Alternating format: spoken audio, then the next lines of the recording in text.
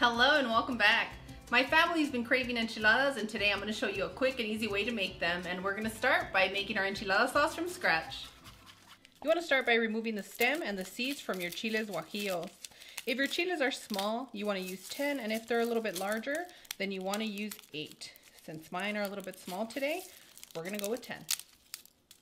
And all you have to do is soak your chiles for 10 minutes until they're nice and soft.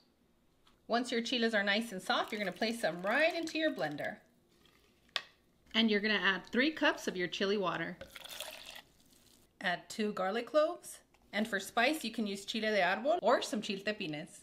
1 teaspoon of salt, and remember to adjust to taste. And now you want to blend until smooth.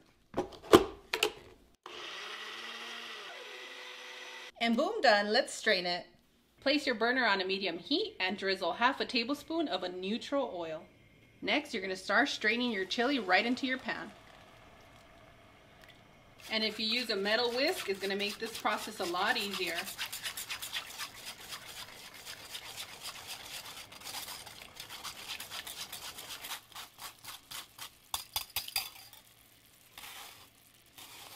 Sprinkle 1 teaspoon of Mexican oregano, and if you don't have it, you can go ahead and skip it.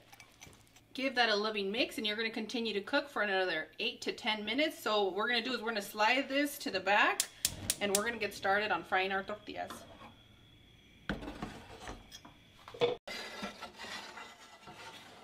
Now you're going to place your corn tortilla into the hot oil, and you're going to fry for about 10 to 15 seconds.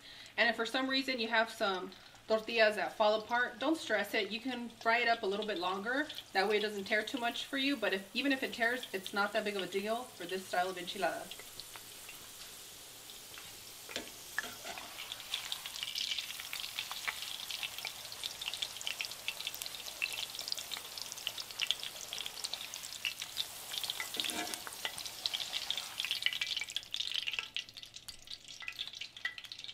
Our enchilada sauce is ready.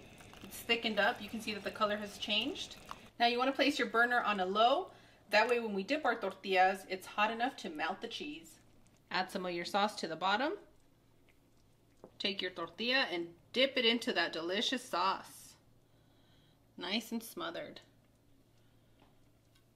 You want to add some shredded melty white cheese. You can use mozzarella, or traditionally this is made with chihuahua or Menonita cheese. If your family needs a little bit of protein, you can add some shredded chicken, onions, and then you want to start stacking your next layer.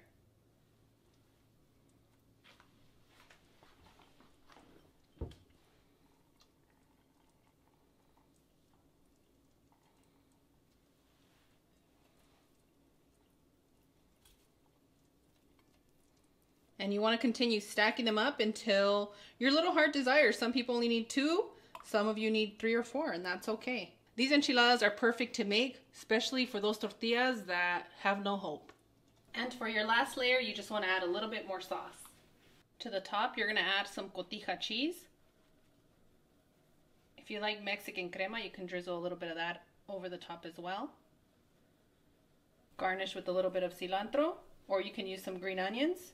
And to keep this recipe traditional, you have to fry an egg and place it over the top. And that's perfect if you have hearty eaters. Now, who's ready for a bite?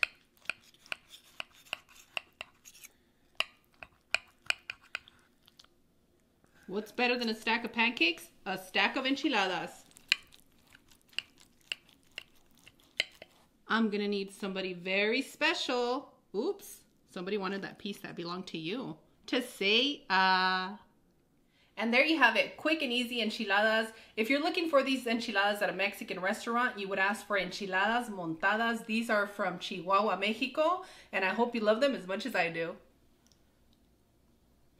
Oh, wow, that's good. You surprise yourself every time. Yeah, I love enchiladas. Not only is this recipe quick and easy, it's absolutely delicious.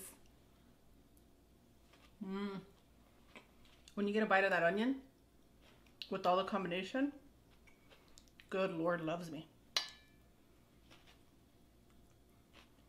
As always, Cloud and I are wishing you the best. We absolutely adore you and want to thank everybody that hung out with us this weekend. It was lovely chatting with you, and I hope we can do it again. And on that one, we'll see you guys tomorrow. Bye! Adios!